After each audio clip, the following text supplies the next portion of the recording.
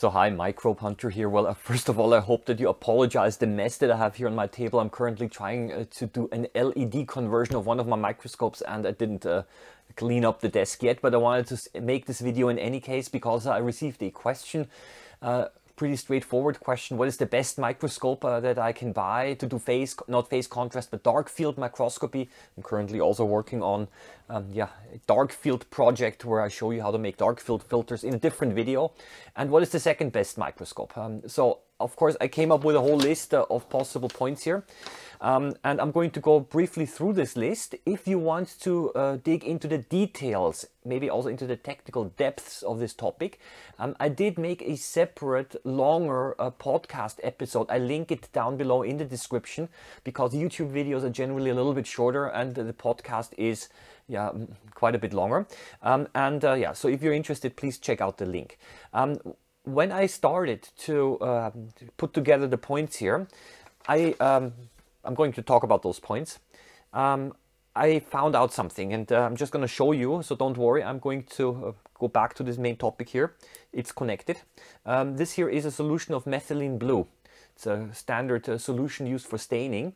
It is called Löffler's solution because a guy called Friedrich Löffler, back in the 19th century, he developed the formulation here. So it's methylene blue, but it's basically mixed. The recipe is according to Friedrich Löffler. Of course, I had to check out the website, the Wikipedia, and I found a picture of him.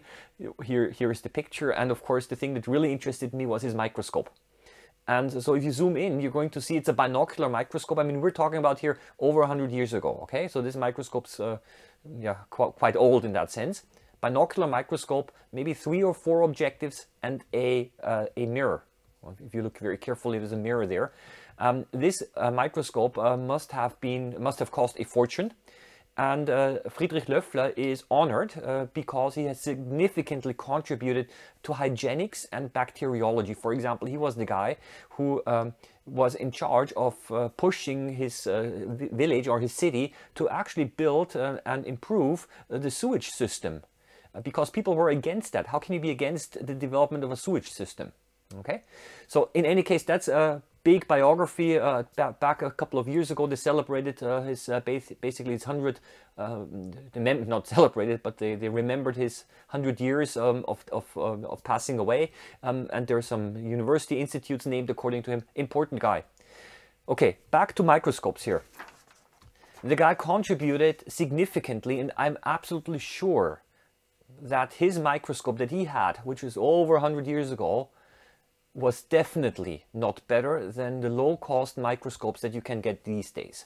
I'm almost sure that those microscopes that I have here are performance-wise probably better than the microscopes of 100, 150 years ago. We have modern materials, modern optics, LED lamps, all of these things. Probably according to image quality at least, I'm quite sure that those microscopes, you could see pretty much, probably better even. So what is my point here? The overall point is it doesn't depend only so much on microscope quality, but what you do with that.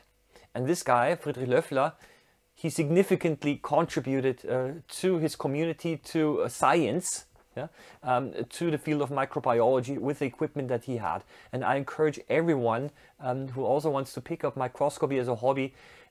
Sure, hardware can be important. It's also a part of the hobby, but don't overemphasize it.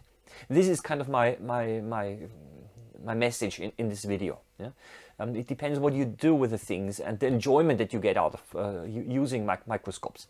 But I'm still going to answer the question, and here it is. I would like to quickly run through the main points here, what microscope quality can mean, and it's then up to you to then decide a little bit what is more important for me. I tell you what the difficulty is, that what is good quality for one person might not be good enough quality for another person. That's one thing.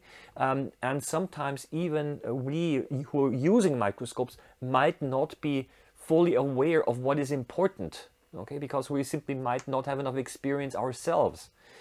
So I'm going to give you concerning this also an advice later on. Okay, I'm just going to quickly run you through the topics now. Of course, it can refer to optical quality, especially if you want to take photographs. Then optical quality is important.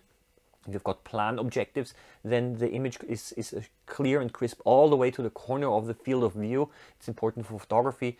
It can refer to mechanical quality. Yeah, you won't be able to see that, how good the mechanical quality of a microscope is, unfortunately.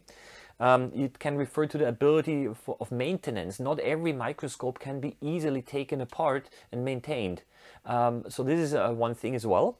It can refer, quality can refer to ergonomics, so especially if you're sitting many hours behind the microscope, it's important that the microscope is designed ergonomically. For example, this can include focus knobs that are relatively low. I'm just gonna, I don't know, use this here as an example if you can see it. If it's relatively low here, then you're able to place your hand on the table while focusing, and especially if you have to sit behind the microscope for many hours, it's much more comfortable this way to be able to also rest your hand on the table. And if it's too high up, you just have to put a book beneath your arm or your hand and it's also going to work. Yeah, the illumination system. How even is the illumination system? How bright is the illumination system? Possibly even does it have Köhler illumination? Actually, only more expensive microscopes have that, which is important also for photography. If you want to really get the very last bit of quality out of an image, Köhler illumination reduces image glare and gives you a slightly better image contrast. It can also refer to, and I think that's a big one now, it can refer to, quality can refer to upgradability as well. And here we were actually looking beyond the actual microscope, but we're looking at the company, and the question is does the company provide accessories for the microscope? Is it possible to buy replacement objectives?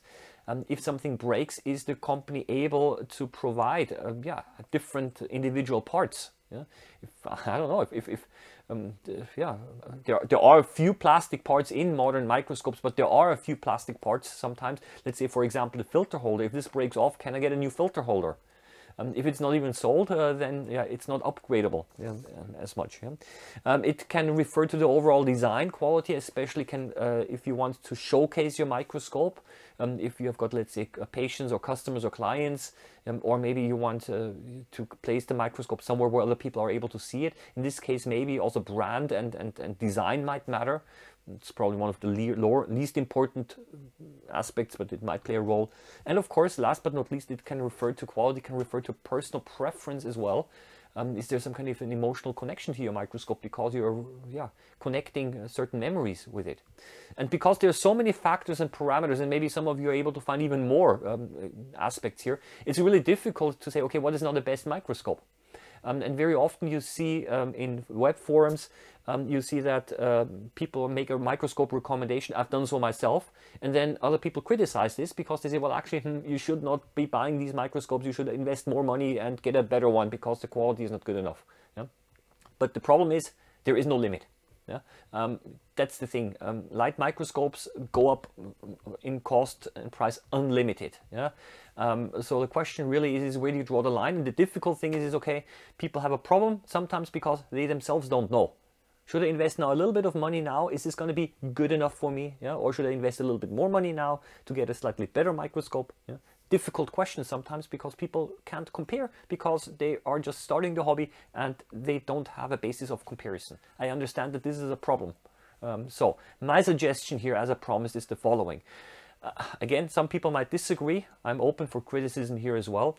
But at the beginning, when you're starting off and when you're not really sure about it, my advice is don't invest too much money, but use the microscope, the beginner's microscope that you might have. Use this to learn.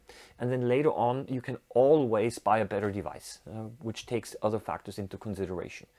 If all of these things say, okay, too much talk, I just want to have an answer, then I'm going to tell you the following.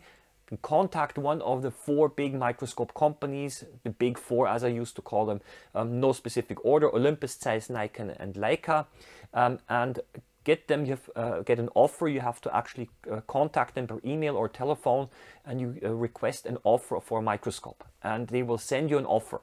And usually you get a letter, and with all of the different parts listed on it, because they will put the microscope together for you, so to say, because it's highly modular. So it's, yeah, it's not out of the box. It's, yeah, they put it together and then they sell you the different parts and they assemble it for you, or you might have to assemble it yourself. Yeah. So this is the thing, and then maybe the cost will actually make it very clear to you whether, yeah, it's even an option for you. Yeah. So go to their websites, check out what models they have in the entry-level sector, and contact them to get an offer, and then you have a microscope that covers most of these aspects, if not all of them. Okay, maybe except personal preference and cost and price I did not include here. Yeah, and maybe this answers then some questions automatically, where you're going to say, well, they're too expensive anyway, because a significantly cheaper microscope is able to do the same things for me and is able to provide the same enjoyment. So you see, difficult question, and I go back to the guy here, Friedrich Löffler.